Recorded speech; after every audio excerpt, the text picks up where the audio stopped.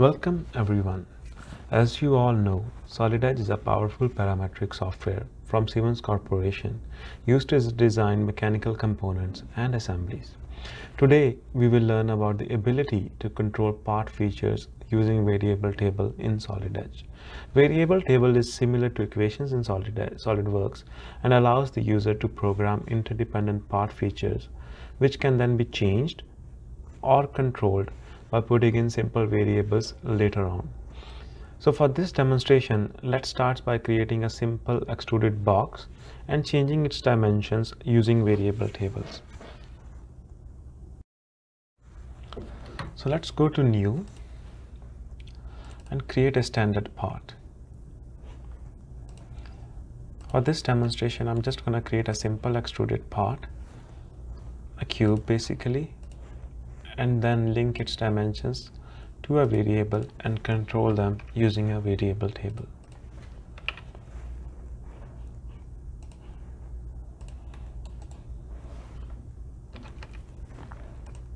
Since the part is created in synchronous module, by default its dimensions are unlocked so that you can easily extend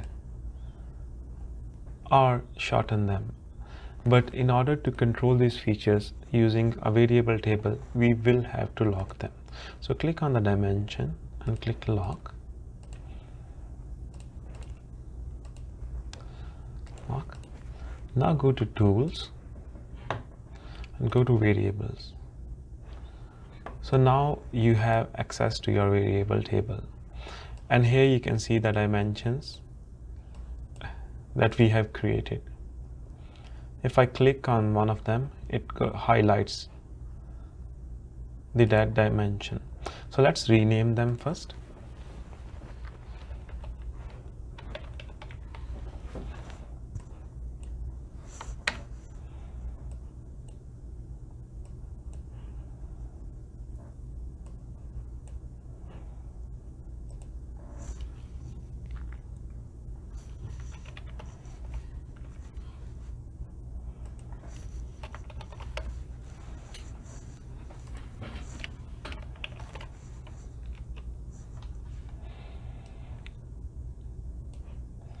Now, if I change any of these values in my variable table, they will automatically change and reflect on my parts.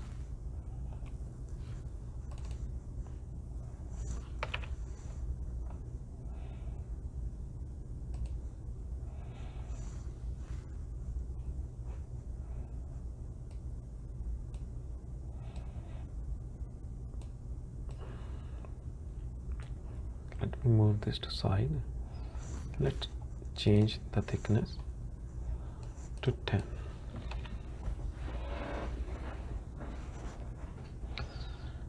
Now, if I program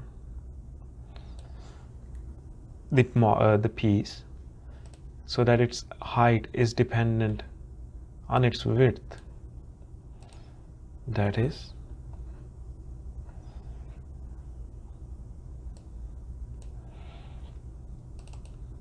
its height is equal to 2 times the width.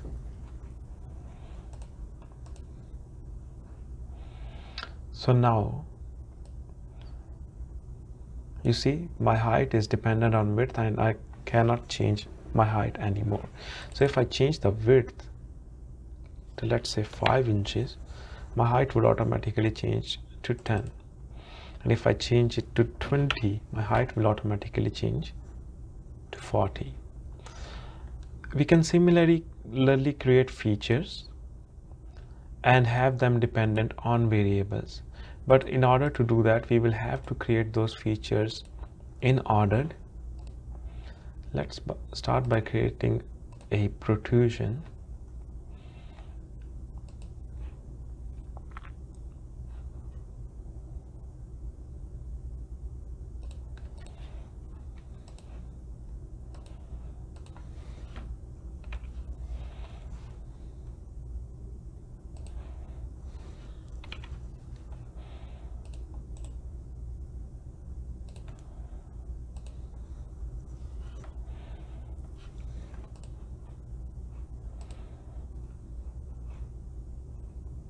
Once we are done with the sketch,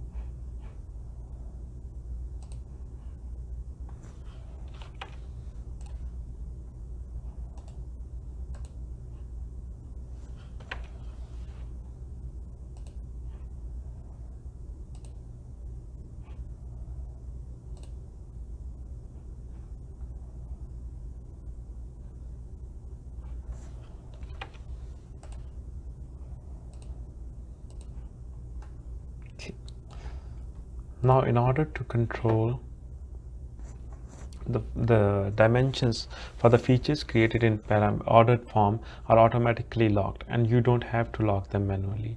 So if I click on this and click on dimensions, you see that they are already in red, which signifies that they are locked and are accessible in variable table.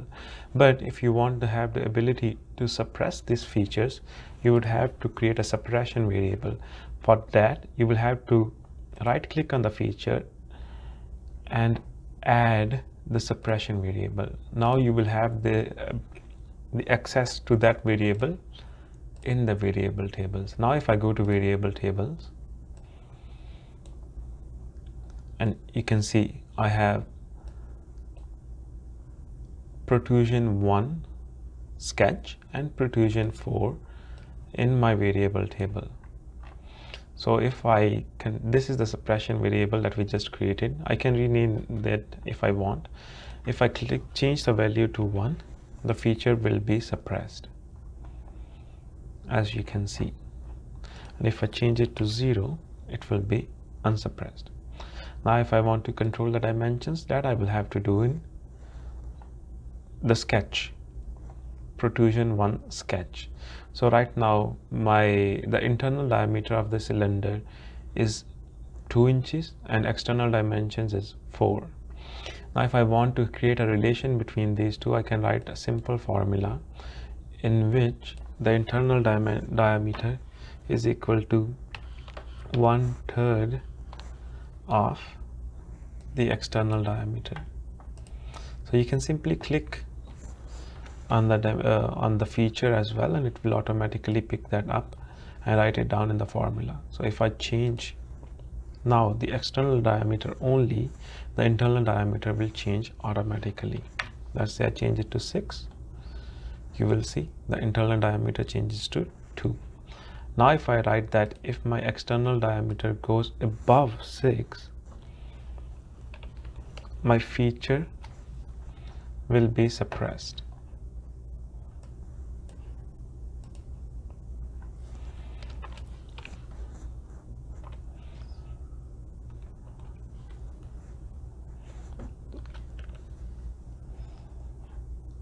Now if I change my external diameter to 7, you will see that the feature will automatically be suppressed.